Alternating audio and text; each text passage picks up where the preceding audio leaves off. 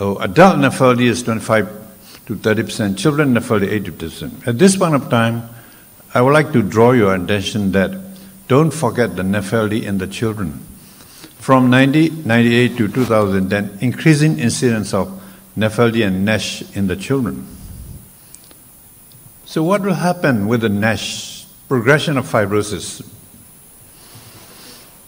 The NASH stage 01, 16% will progress to F2 fibrosis.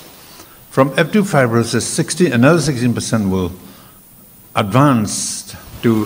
progress to advanced fibrosis F3. Finally, cirrhosis. Even from the cirrhosis, 25% you can reverse the fibrosis. Even from the F3, 25% you can reverse the fibrosis. So it is not a hopeless condition. Still you can reverse the fibrosis. Traditionally we believe that once cirrhosis is set in, you cannot really do anything else. No. With the proper management, we can reverse the fibrosis. Another thing is never forget the colorectal cancer. My friend, the authority on the NAFLD from the United States said he always advised colonoscopy once a year for all the NAFLD patients. It's very high. And the breast and the ovarian cancer are very high. Ischemic heart disease, 25%. Liver-related diseases, 13%. So the general population, the NAFLD, 25 to 30%. Out of that, NASH, 3 to 10%. Out of that, cirrhosis, 2.3%. Out of cirrhosis, 4 to 27% will proceed to ACC. NASH, 0 to 2.8% will ACC. So this is the general management, early stage, lifestyle, all the stages lifestyle, then bariatric surgery.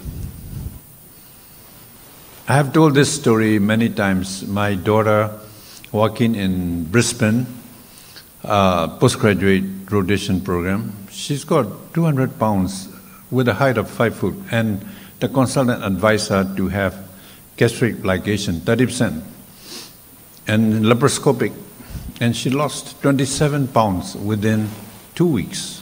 So bariatric surgery in some cases will be very useful. Pharmacological therapies, number 1 is vitamin E, then glitazone, and the future therapies. So never forget vitamin E in the NAFLD.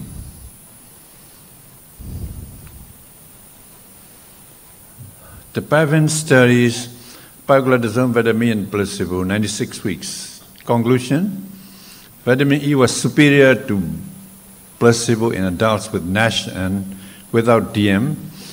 Pioglitazone may have a role in treating patients with biopsy-proven NASH. AASLD recommendation, vitamin E is recommended about 800 IU per day to improve the liver histology in non-diabetic adults with a biopsy-proven NASH.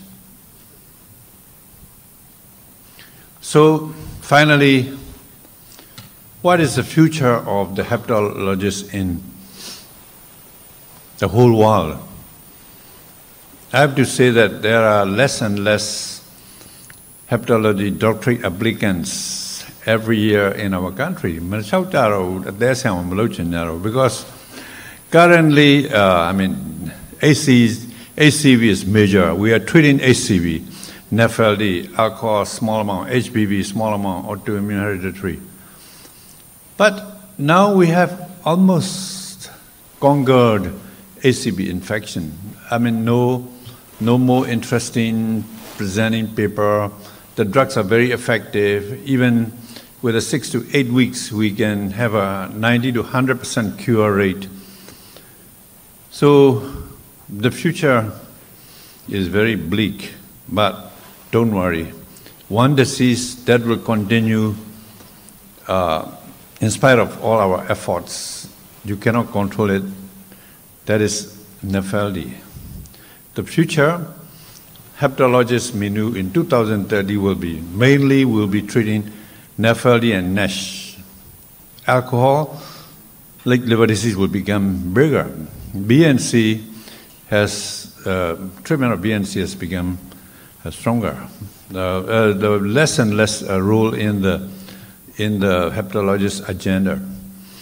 So with this, I would like to conclude my overview of the NAFLD, and I would like to stress again that NAFLD has become very important for the development of the colorectal cancer, breast cancer, ovarian cancer, ischemic heart disease, and the liver cirrhosis and the HCC.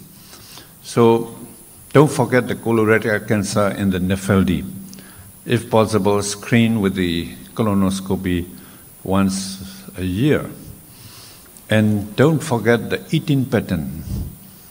Don't skip the breakfast, don't skip the lunch. That will, if you skip the lunch and the breakfast, that will increase 20%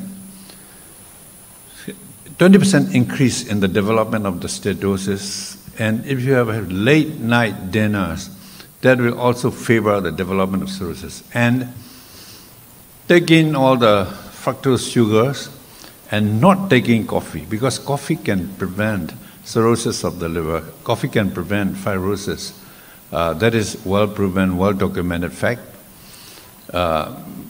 So be careful in your lifestyle, the way you eat, the way you live. And I thank my speakers for covering all the spectrum of NAFLD on the launching of the Spectra E Day. Thank you very much.